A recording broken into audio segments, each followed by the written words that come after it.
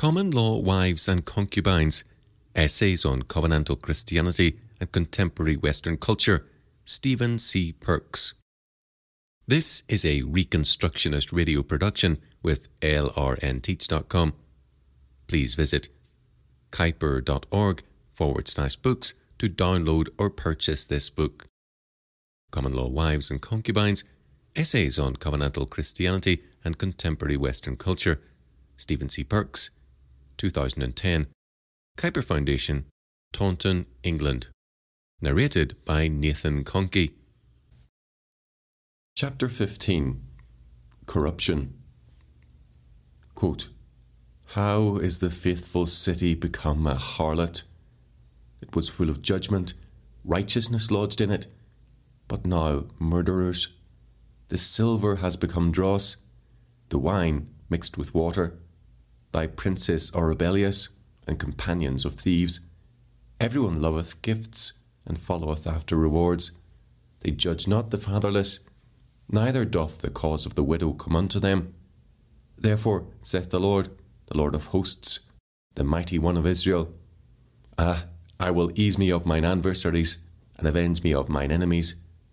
And I will turn my hand upon thee, and purely purge away thy dross, and take away thy tin. And I will restore thy judges as at the first, and thy counsellors as at the beginning. Afterwards thou shalt be called the city of righteousness, the faithful city." End quote. Isaiah chapter 1, verses 21 to 26. In this passage of Scripture, Isaiah describes the state of corruption and immorality into which the people of Jerusalem had fallen, and he contrasts this deplorably fallen state with the glory of Jerusalem's former days.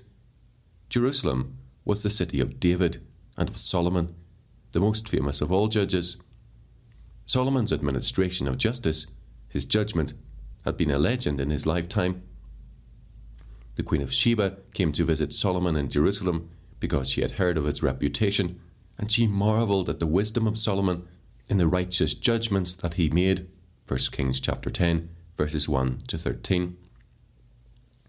The case of the disputed child is the most famous of Solomon's judgments, 1 Kings chapter 3, verses 16 to 18. But Solomon's wisdom was a gift from God. Solomon prayed, quote, "Give therefore thy servant an understanding heart to judge thy people, that I may discern between good and bad. For who is able to judge this thy so great people?" End quote. 1 Kings chapter 3, verse 9. And God answered Solomon, quote, "Because thou hast asked this thing, and hast not asked for thyself long life, neither hast asked riches for thyself, nor hast asked the life of thine enemies, but hast asked for thyself understanding to discern judgment, behold, I have done according to thy words.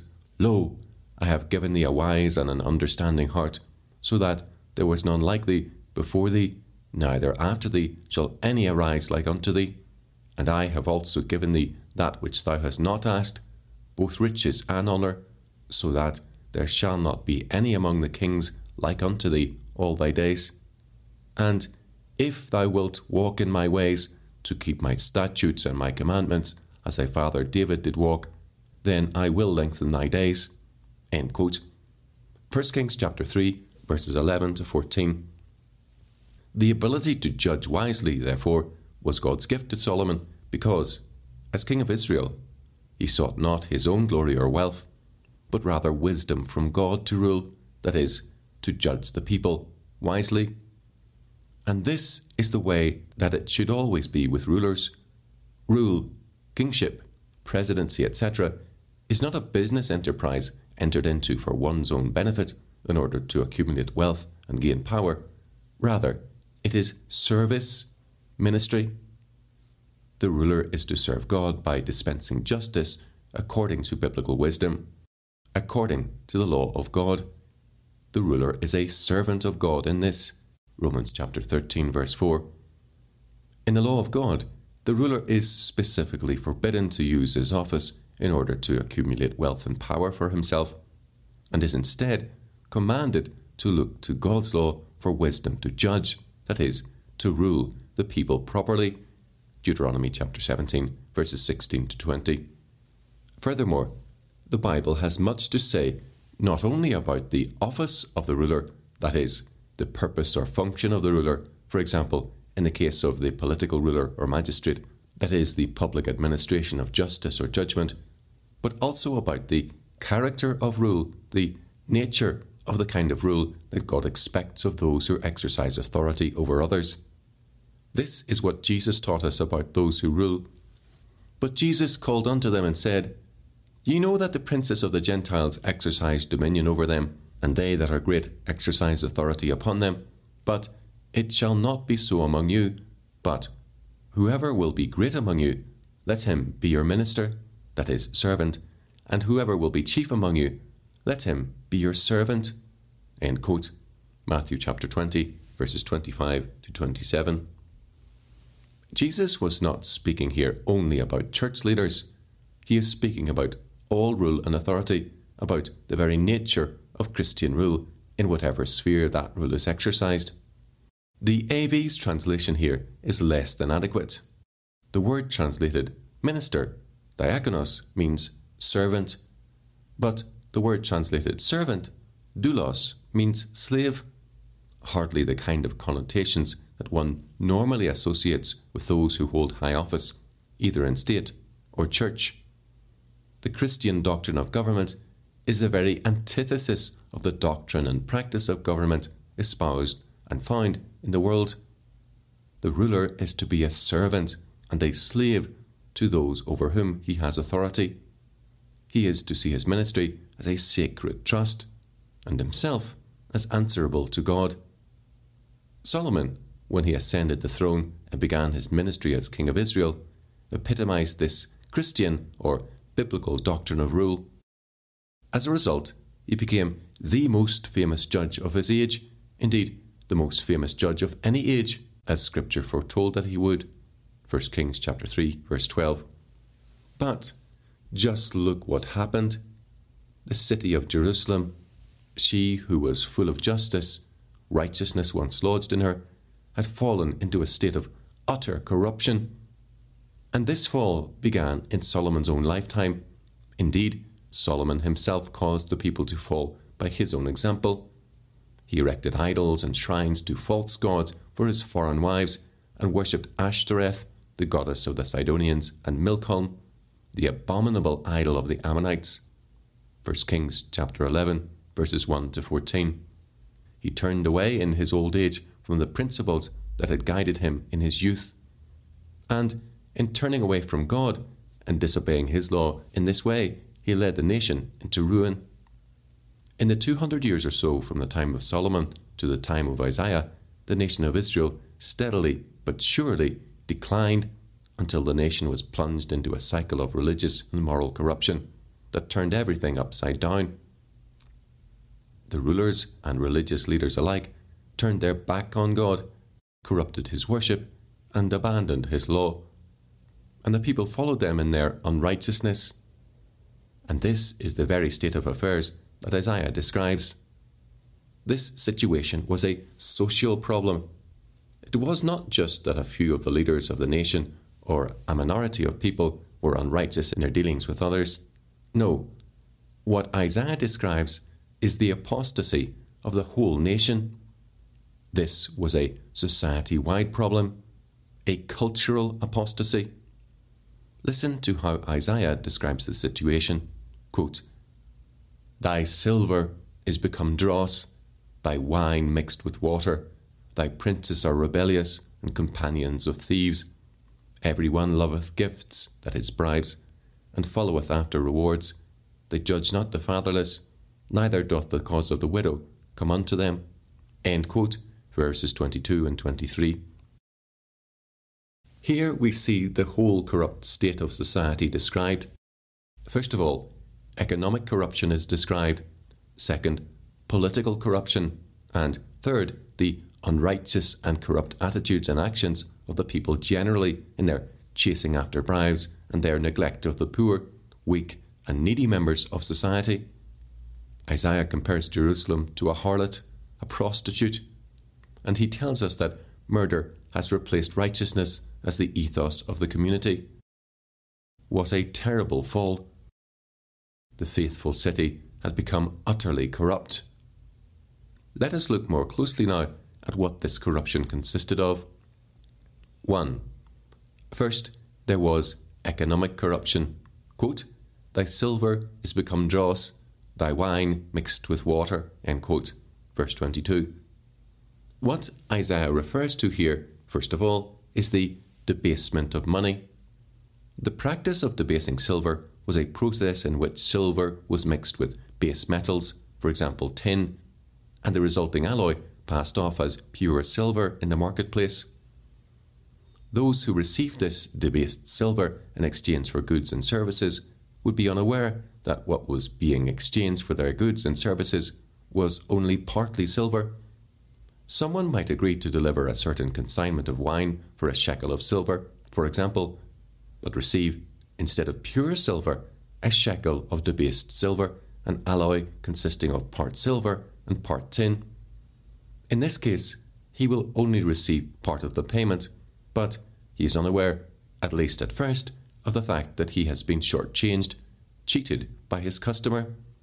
Thus, by debasing their silver in this way, those who practiced this sort of economic corruption could obtain goods and services by deception, paying less than the price asked for, without those with whom they were dealing being aware that they were being cheated. But of course, this kind of corruption can only go on for so long before people begin to get wise to what is happening. And when they realize what is happening, they start taking steps themselves to deceive those who are trying to cheat them by making payment with debased money. What will happen when the wine merchant eventually finds out that those with whom he is dealing are cheating him? What will he do? Well, Isaiah tells us here, he will start diluting his wine with water. He will start cheating as well. And so corruption spreads through the whole country. No one can trust the market, and everyone is, quote, on the take, end quote, trying to get the better of his neighbour. Now, what Isaiah describes here, the debasement of currency, is very common and has been throughout most of history. Indeed, debasement of currency has been, and continues to be, a common practice of banks and governments the world over. And the consequences are devastating for the economy. It is the debasement of currency that usually causes inflation. When banks and governments engage in this sort of thing, they ruin their nation's economy and impoverish the people. But bankers and members of governments themselves usually benefit at the expense of the rest of society. This is a form of corruption, and the Bible condemns it in no uncertain terms. When governments act in this way, or permit or license others, for example banks, to act in this way, they are not serving God by administering justice, which is their true calling under God. Rather, they are serving themselves by defrauding others. This brings us, therefore, to the second part of Isaiah's description of the moral corruption of Jerusalem. 2. Second, Isaiah tells us that the rulers of Jerusalem are rebellious, that is, that they have turned away from God and rebelled against his word, and, quote, companions of thieves, everyone loveth gifts, that is bribes, and followeth after rewards, end quote, verse 23. The very calling and duty of the rulers, namely the administration of justice, is turned into an opportunity to act corruptly, to pervert justice in return for a bribe, to plunder those who seek justice. Why? So that rulers can live in luxury on their ill-gotten gains, and all under the pretense of being judges and serving the people. Political corruption had got hold of Jerusalem. Now, not much has changed since the days of Isaiah. This kind of political corruption still goes on and is rife in many parts of the world. The political office is prostituted and used as a means of personal aggrandizement for those in power. Those who gain political power use their position to better themselves or the group to which they belong, but they never tire of telling us that everything they do is a selfless act of service on the behalf of others. Yet, politicians themselves always do very well out of their service. They love the power to push other people around, and the wealth that political power so often brings with it. But how many of these politicians see this office as a calling to serve God by obeying His law and administering justice according to His word?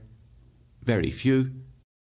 Political corruption is a great snare to those who rule, and it is, I am tempted to say, almost the prevailing condition of politics, and has been throughout most of history.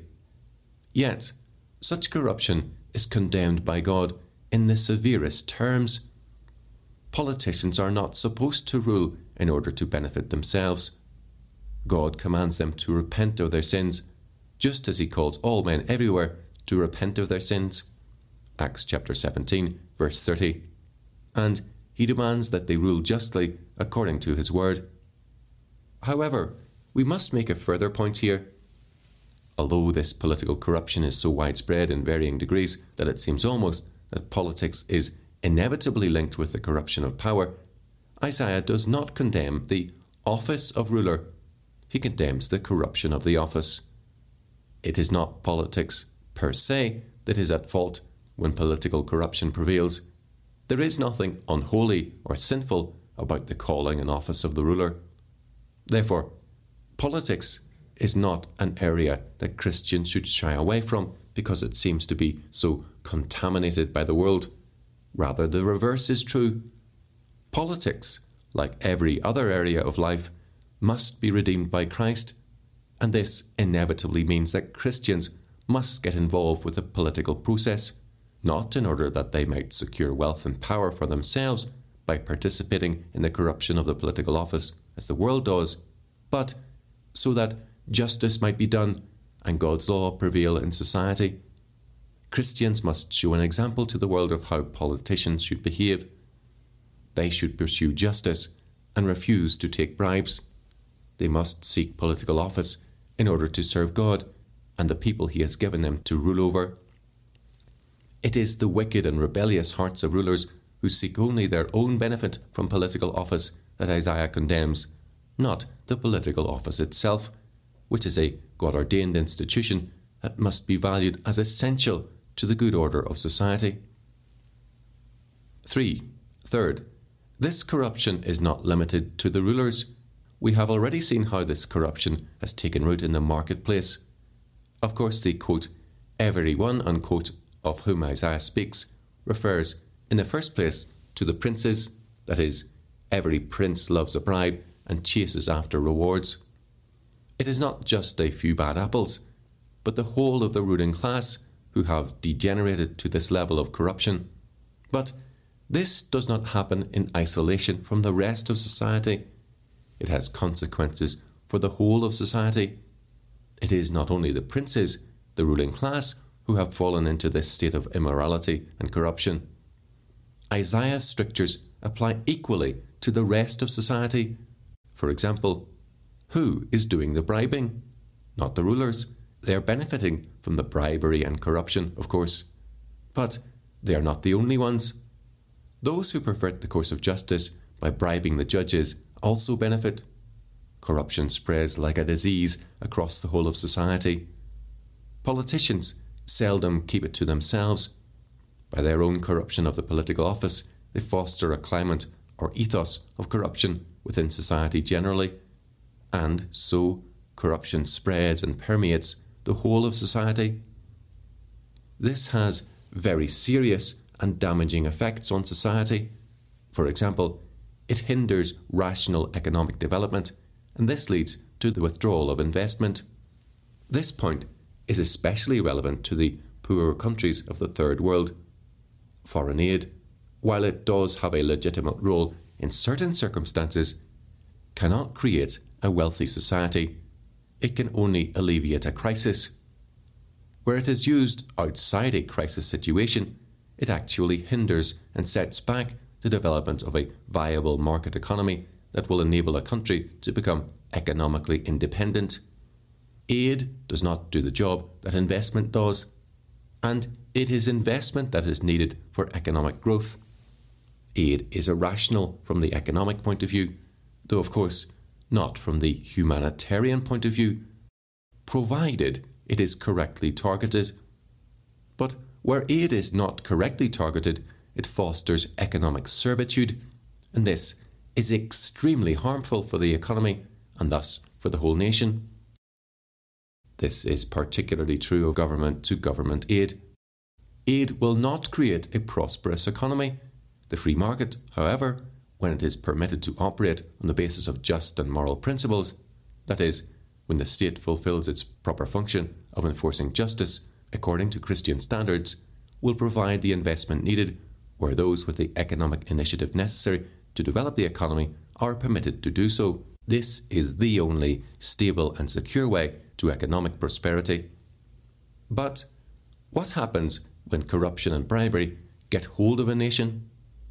Those with capital will not invest. If they have invested in such a society, this investment will be withdrawn the more corrupt the society becomes, because corruption hinders economic rationalization. Corruption, when it gets a hold on society, makes the development of a rational economy impossible. Investment dries up because investors will only tolerate so much corruption, and not necessarily because they have high moral principles either, but merely because the prevalence of corruption in society is economically disastrous. If investors can find a better return on their capital elsewhere, therefore, they will withdraw their investments and invest in economies that are not in the process of being ruined by corruption. Economic growth is thus severely hindered by the prevalence of corruption in the economy, and the state cannot effectively replace private enterprise in the economy. It is not possible for the state merely to take the place of private enterprise when the latter abandons a country because of the prevalence of corruption. Nationalised industries do not create economic growth, that is, they do not lead to a growth in the creation of wealth. Rather, they make such growth more difficult. There has never been in history an economically successful socialist government. All socialist economic experiments have failed or are failing. Socialism does not ultimately share out the wealth in society, it merely shares out the poverty. Economic equality is, in one sense, the ultimate end of socialism, but it is not an equality of wealth. Socialism merely ensures that ultimately all men are equally poor, except, of course, the politicians who use their power for personal aggrandizement at the expense of the people. And when corrupt governments have frightened all investment away from the country and plundered their own people, ruining the economy in the process, what will become of the weak and helpless in society? They will be forgotten. And when corrupt governments have frightened all investment away from their country and plundered their own people, ruining the economy in the process, what will become of the weak and the helpless in society? They will be forgotten. Therefore, fourth, where corruption gets hold of a society, where everyone loves a bribe and chases after rewards, society deteriorates economically, and the weakest members of society are the ones who suffer most. Those who do not have the political muscle and economic power to help themselves, or who are not able to play the game of corruption and bribery in order to provide for themselves, are shoved to the bottom of the social heap. And this is what Isaiah says, quote, "They judge not the fatherless, neither doth the cause of the widow come unto them," end quote. Verse 23. The helpless, for example, orphans and widows, are the ones who suffer most. This is not acceptable to God. He will not permit this situation to continue indefinitely. He commands us to care for the weak and needy among us. Quote, "Pure religion and undefiled before God and the Father is this, to visit the fatherless and the widows in their affliction." End quote. James chapter 1, verse 27. Our responsibility to care for the weak and the needy means not only that we must give them help in their need, in their hour of crisis, but that society should maintain a just economic order in which the weak and the needy are not forced into hardship and poverty because the economic order is based on corruption and bribery, on the ability of those who are strong to exploit unjustly those who are weak. Bribery and corruption are great enemies of prosperity. People think they are getting wealthier when they engage in corruption and bribery, when they take, quote, backhanders, unquote. But ultimately this is an illusion. Why? Because corruption destroys the values and virtues that make economic progress possible, namely honesty, hard work, and thrift. Without these virtues of honesty, hard work, and thrift, no society can prosper, and it is precisely these virtues that corruption destroys.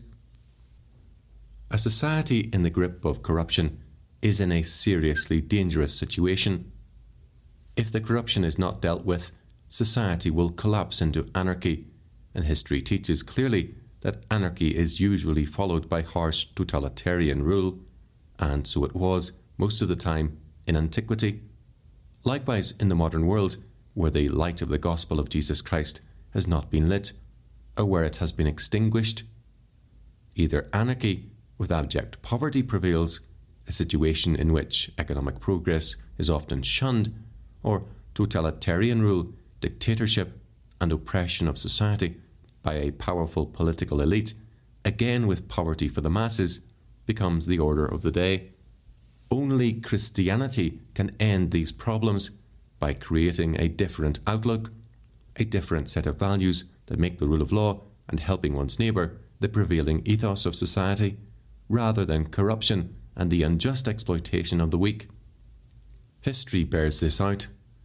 Only where the Christian worldview has become dominant have these problems been overcome in sufficient measure to facilitate the development of rational economic growth and thus significant social amelioration across the whole of society. But what happens when a Christian country, or a nation that claims to be Christian, or has been in the past Christian, turns away from God's law to corruption and bribery? How does God deal with apostate nations? Isaiah tells us here, quote, "Therefore saith the Lord of hosts, the mighty one of Israel, Ah, I will ease me of mine adversaries, and avenge me of mine enemies. I will turn my hand upon thee, and purely purge away all thy tin, and I will restore thy judges as at the first, and thy counsellors as at the beginning. Afterwards thou shalt be called the city of righteousness, the faithful city." Verses 24 to 26. In these verses, Isaiah tells the people that God will restore their judges as at the first, that righteousness shall be restored, and the city saved from its corruption. In this, God shows his mercy. But mark well the means by which this salvation is to be accomplished. God accomplished this by means of a purging or smelting away of the dross. Verse 25. There is no smelting without fire.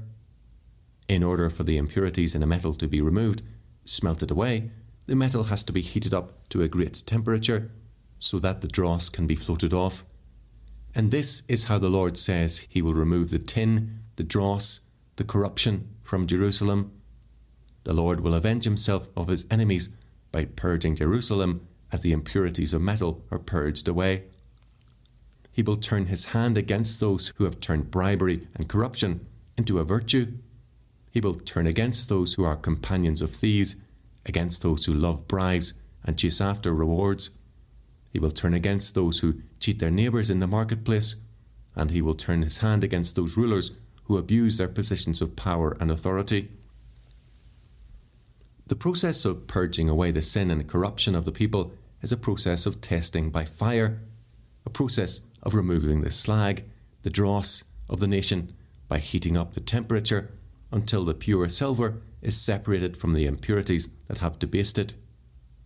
When a nation gets into the state of apostasy described by Isaiah in this passage of Scripture, the only way to remove the corruption and restore justice and righteousness is through fire, that is to say, through the judgment of the Lord against his enemies. In this process of judgment, the bad is cleared away, destroyed, so that righteousness can flourish once again. But the silver is heated up to the same temperature as the dross. The whole lump of alloy has to be subject to the fire. Only when the whole piece of metal, silver and tin mixed together, is heated to the required temperature is the dross able to be smelted off. Therefore, The whole nation must go through this process of testing by fire, this process of judgment. Israel was eventually led away captive to Babylon, and the people had to suffer under the hand of those who conquered them. My point is simply this, that this process of testing by fire, of judgment by which the impurities are removed from society, is not a pleasant experience for anyone in society. Nothing less than national calamity is often the means by which God accomplishes his purpose in purging apostate nations of the evil and corruption that have come to characterize their cultures. It has to be this way. Otherwise, how would evil be removed? Purging, smelting away the dross, whether from silver or from nations, has to be accomplished by fire. Now, I do not want anyone to think that I am here pointing my finger at Africa only. This message of Isaiah is highly pertinent to the UK and other Western nations as well. As the proverb says, if the hat fits, wear it. The point is that wherever we are and wherever we live, we need to heed the message and learn the lesson before it is too late and our nation gets thrown into the smelting fire. If you are a corrupt person who takes bribes, if you cheat your neighbour in the marketplace, if you abuse the power and authority you have been given over others for your own personal gain, or if you are a politician involved in corruption at the highest level, your only hope is to repent. That is, turn away from your sin to faith in Christ, seeking his forgiveness of your sins through his sacrificial death on the cross. Christ is the only hope for you and for your society. And turning to him in faith means turning away from corruption, from chasing after rewards. It means no longer accepting bribes or asking for backhanders, and it means helping those who are weak and downtrodden, helping your neighbours. We must put justice and mercy first. God requires this of us all, politicians included, since it is the duty of the political office to ensure that justice prevails in society. The plea of the widow and the orphan must come before us, and we must not put our own personal gain before the justice due to others. We must seek to live righteous lives, that is, lives dedicated to justice and mercy. This is not a private message to the devout only. It is God's message to the whole nation. The gospel is a public truth addressed to all men and all nations as nations. If we do this, if we repent, God will restore our judges and our counsellors, and our cities will be called cities of righteousness, faithful cities. Repent while there is time. Yes, God's kingdom will be established. Nothing is more certain in history than this fact. The Lord of hosts will accomplish this. God's kingdom will be established even in Britain and Zambia. But unless our nations repent of their sins, the process by which God will establish his kingdom will be through the smelting fires of his wrath against the ungodliness and unrighteousness of men and nations who refuse to submit to Jesus Christ in humble faith and in obedience to his word. The Reconstructionist Radio Podcast Network brings to you a complete lineup of podcasts where you will hear practical and tactical theology. Our desire is not simply that you consume our shows, but that you also live out your faith in every area of life. We can talk all day long about these things, but if we fail to put them into practice, then we fail as ambassadors of Jesus Christ, our King.